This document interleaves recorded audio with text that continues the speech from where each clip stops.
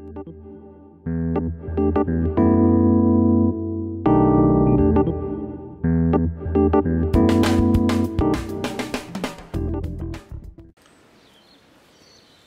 you know that feeling? You ate a lot, but you feel full, and then dessert comes and you start eating again. You eat another dessert even though you were completely satisfied beforehand. It's interesting, right? And it's especially interesting when you're trying to lose weight or watch what you're eating.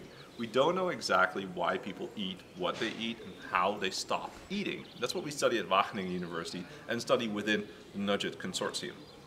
Now, one of the things that I'm interested in is what actually happens inside your belly. I try to view inside the body using an MRI scanner what's happening on the inside. So I can see what you're eating and also how much of it is inside your stomach at any time.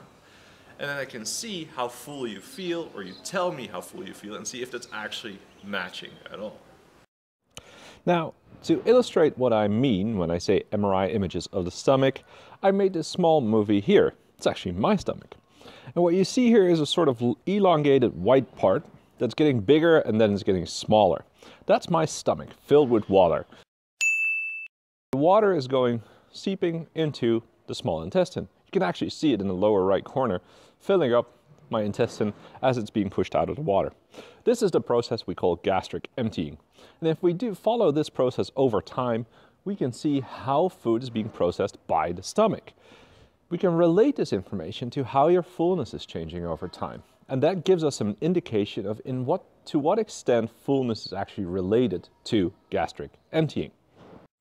Now, one of the important things that we found out in this project is that the way you feel full and how satisfied you are and when you stop eating is actually not so much dependent on what you eat or the calories, but the qualities of the food.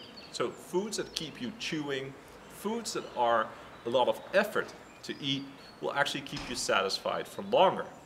Now, what types of food should you be thinking of?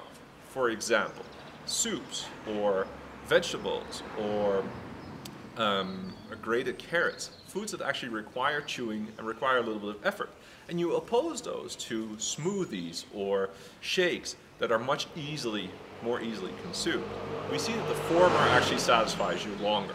And that's the type of food you should be striving toward to eat, because it will keep you full even though your belly isn't that full.